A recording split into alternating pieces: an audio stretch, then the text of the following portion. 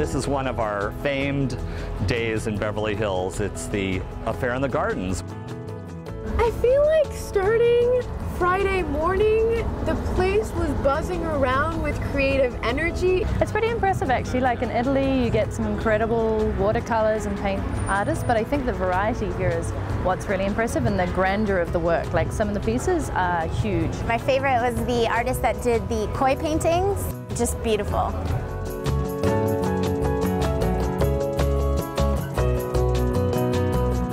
The city is also known for its culture and its commitment to the arts and music, and this is just one way of demonstrating that.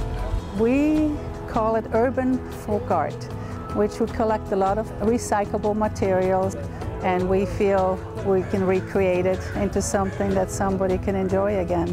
My medium that I have here is handmade rag paper, and it is an ancient art. All of these are oils and canvas. I'm influenced by, since Guatemala, I'm from there, so it's very bright colors, the textiles, and that's what I get mostly influenced by. I take a unique look at the landscape. The landscape has been photographed since cameras have been around.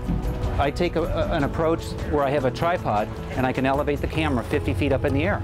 It's that simple. This is a mobile, modular, creative performance area. There is a total of 4 crates. They're each assembled with audio and light audio sensors. At night, they have been glowing.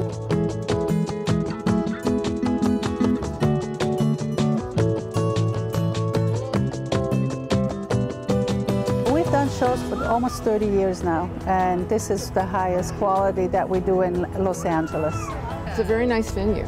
It's a good thing for the city to do. It'd be very nice if more cities did things like this.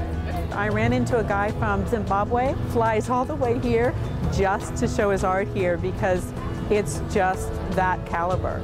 It's just been really, really exciting to get to know so many world views in such an art-packed weekend.